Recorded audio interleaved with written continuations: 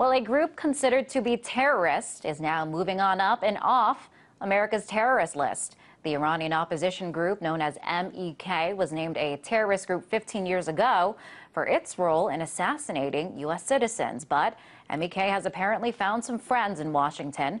Former government officials have been advocating to get the group delisted from the terrorist list. There's been a PR push also to delist M.E.K. Here's a look at one of the ads. M.E.K is Iran's democratic opposition, working for a nuclear-free Iran founded on human rights. Unjustly listed a terrorist group, M.E.K is the victim of violence by the radical regime in Iran and their Iraqi allies. Europe has delisted M.E.K. And in 2010, a U.S. court ordered a review. Iranians, U.S. lawmakers, and former senior officials demand delisting. Secretary Clinton, for democracy and freedom in Iran, delist M.E.K. Now, this move could further strain U.S.-Iran relations. So what's behind all of this? Jamal Abdi, the policy director for the National Iranian-American Council, joins us now. Welcome, Jamal. Thanks. So first, I want to talk about this group. Who is the M.E.K? The M.E.K is I'll tell you what the State Department and organizations like RAND have said. They're a cult. They're a terrorist organization. They were formerly based in Iran and helped topple the Shah through the use of violence and terrorism. They had a falling out with the clerical regime in Iran and sought refuge under Saddam and actually fought under Saddam Hussein against Iran in the Iran-Iraq War.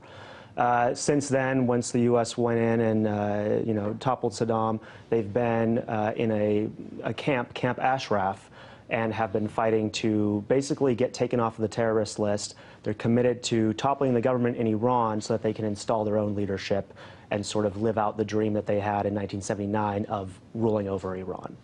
So now they are no longer terrorists in the eyes of the United States, or that's what the push is. So who exactly is behind this push to delist the group?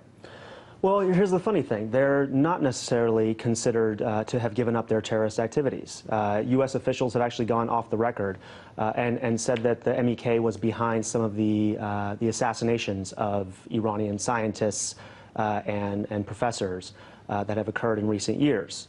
So if the M.E.K was behind, putting these bombs on cars and delivering bombs via motorcycles, it sounds like terrorism. And there's an acknowledgement that that's the case. But they, U.S. officials have also said they're working with Mossad. They're working with Israel to engage in this campaign. And so among hardliners here in the U.S., there's a view of they're the enemy of our enemies, so they're our friends. They're working with the Israelis. There's even evidence that they may have been working with U.S. Joint Special Operations Forces to be trained in Nevada a few years ago.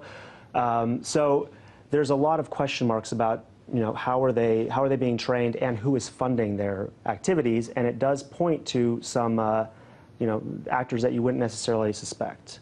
Any idea who those actors are? Well, as I mentioned, the link to Mossad, the link to when the U.S. went into Iraq in 2003, Donald Rumsfeld actually intervened because they were considered enemy combatants, and he actually intervened because there was a view that they might be useful at a future date to use against Iran, to actually use terrorism against Iran. You also have domestically here in the U.S., you have members of Congress who are accepting campaign donations from supporters of the M.E.K. You have very prominent U.S. Former officials, like Rudy Giuliani, for instance, who have spoken out in favor of them and have received really exorbitant fees for their support. So you have this huge money network that is funding these activities, and at the end of the day, it really is hardliners, whether it's in the U.S. or possibly in Israel, possibly even some of the Gulf states that are supporting these guys as a cudgel against Iran. Now, you were saying that this group has been supporting financially U.S. officials, but if they're a terrorist group, how are they able to, something doesn't add up here. It doesn't seem that officials are supposed to be taking money or even communicating or working with a group that's considered to be terrorists. Well, that's sort of the whole point of having a terrorist list, so that these organizations, for instance, you don't have Al-Qaeda running around the U.S. Paying for fundraisers of officials. The fact is, there's been a blind eye turned towards them. And now finally that this activity is becoming a little bit more front and center, there have been subpoenas issued for some of these officials who are endorsing them. There haven't been any subpoenas issued for members of Congress, for instance, who have hosted the M.E.K. On congressional grounds, have hosted celebrations for the group in committee rooms on the House side. That hasn't yet happened. And really, it's a matter of they have a very extensive web of financing, not just in the U.S., but in Europe. They use some like front charities, both in Europe and the U.S., to funnel this money through. And what they claim is, look, we're just concerned Iranian exiles who want to support this group. The fact is, Iranians don't support the group. And they're operating some very shady sort of networks here in order to finance their activities. Now, Jamal, how is Tehran viewing this move? How could this affect the U.S.'s relationship with Iran, a relationship that is already shaky? Well, I think given that you have negotiations that are ongoing with Iran right now, that this is actually potentially dangerous. It's a dangerous signal to Iran that the U.S. may be willing to use a terrorist group against Iran. It sort of poisons the well for these negotiations that are supposed to be occurring in good faith. And it really says to Iran, you know, how can the United States and its allies credibly urge Iran to not support terrorist groups when it appears that we may be opening the door to openly supporting terrorist groups against Iran? And Iran sees this as another example of the U.S. possibly or ultimately pushing for regime change. Is that the case, and why?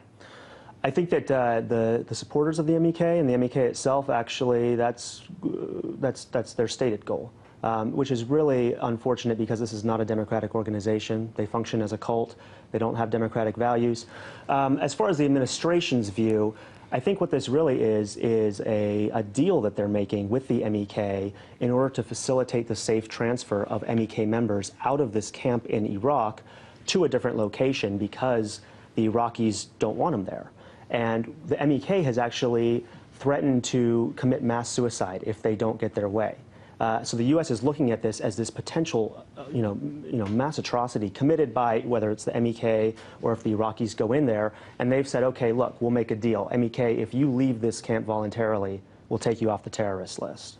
Now, I do want to take another look at the administration's stance on this and why they potentially would want to delist this group.